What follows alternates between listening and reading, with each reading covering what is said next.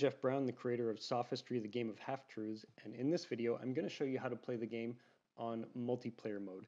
Multiplayer mode is the game mode that you use when you just want to play Sophistry against a few other people, like 2 or 3 friends, for example. So to begin with, everyone who plays the game needs to have a device. So each player has to play from their own computer or smartphone or tablet. And one person in the group has to be the game leader, the person who's going to start the game. And so in this video, as you can see, I have a web browser on the left and another one on the right because I'm going to be showing you, I'm going to be simulating 2 people playing against each other. So this is the first person on the left and the second person on the right. You can imagine they're maybe playing from their phone. So person on the left, that's me, Jeff Brown, is going to be the game leader, and I'm going to start the game. So it's going to be multiplayer. I'm going to call it demo. You can give it a password. That password can be whatever you want. Let's say ABC. We'll make it 3 rounds of play, and I'll leave it on safe for work. So this game is ready to go. I click start. And now it takes me to the game waiting room. And at this point, it's possible for the other players to join in. So this is going to be the second player over here who's going to go on, for example, their phone and say join a game. Let's say this person is named Steve. And the game, as you can see, the game name is here, demo, and the password ABCD. And then this person clicks join. And you can see they join into the game, they see both the players, and I see the other player appear on my screen here. So that means that I'm ready to start, and I click start game.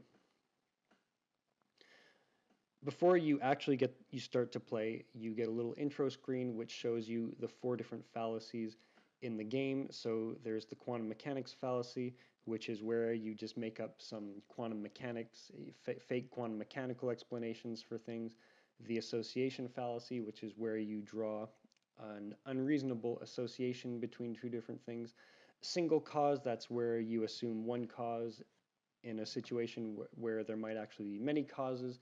And the appeal to authority, that's where you say that you should believe something or do something because an authority figure tells you to.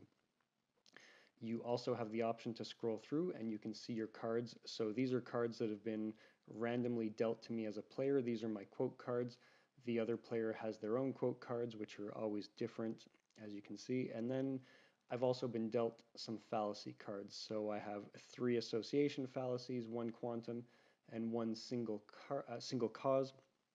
I'm missing the appeal to authority. That's because these cards are dealt randomly. Let's see what player 2 has.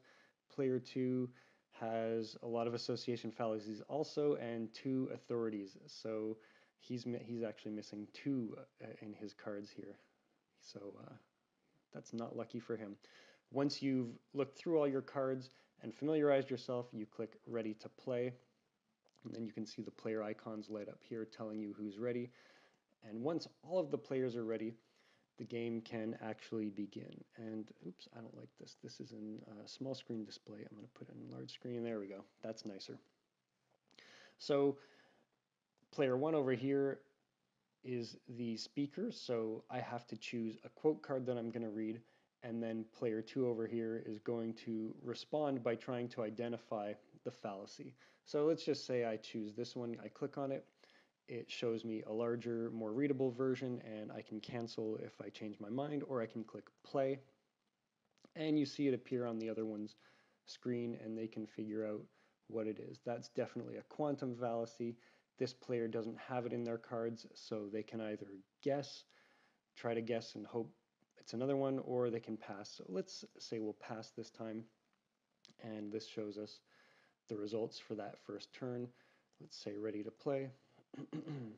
Now it's player 2's turn to speak a quote. So let's say he chooses this one, David Icke. I'm a channel for the Christ Spirit. The title was given to me recently by the Godhead. That sounds like an appeal to authority fallacy, which again, I don't have in my cards. But let's just say I throw it a guess and I'm going to get it wrong. I'm going to say this is single cause. So player 2 won. And it keeps going back and forth like that. Let's see if we can show you a correct answer. People are going to realize why. Okay, so this is an association fallacy. So player 2 is going to answer association fallacy. Gets it right, gets 1 point. These buttons here, by the way, new quote, new fallacy card. This is just telling you that you've been dealt a new card, and you can click on that if you want to find out what the card is before the next round, but it's not necessary. It doesn't change anything. You still get the card. It's just if you click on that button, you can take a minute to look at it. Say ready to play. This one is speaking. The U.S. will invite El Chapo. Our leaders can't say no. What is that?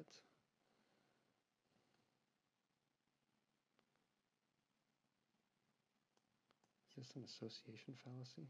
It is. Right. Okay. He's associating law-abiding. Yeah. Okay.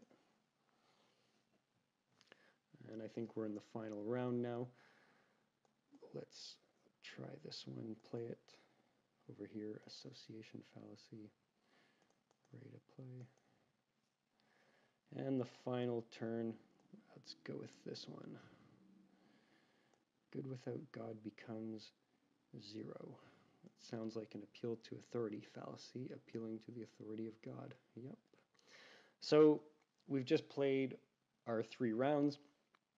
It tells you at the end, sorry, these are the results for this turn.